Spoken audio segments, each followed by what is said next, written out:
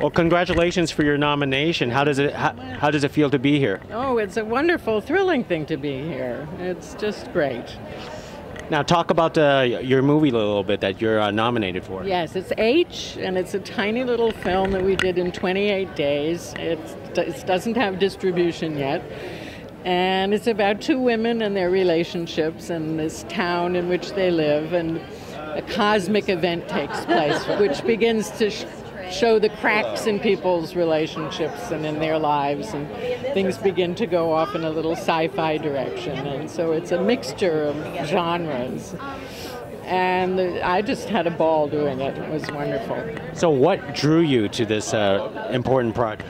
Well, Rania Tia and Daniel Garcia, who are the filmmakers, are just brilliant. I had seen shorts that they had made, and they're just little gems of movies. And so I thought, I got to work with these people. And then I read the script, and I thought it was fascinating. So I had no doubts. Now, obviously, you had a nice long career. Is there anything else you want to play for yourself? Oh, goodness. I want to keep doing independent films. That's what I want to do, because I think that they offer a kind of collaboration that you don't get when you're doing commercial films.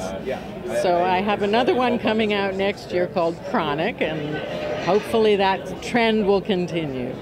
Terrific. Hey, thank you very much, and hopefully you'll win. Just out of curiosity, where would you put the award?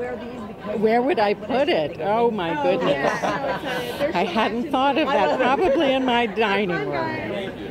Excellent place. Hey, thank you very much. Thank you.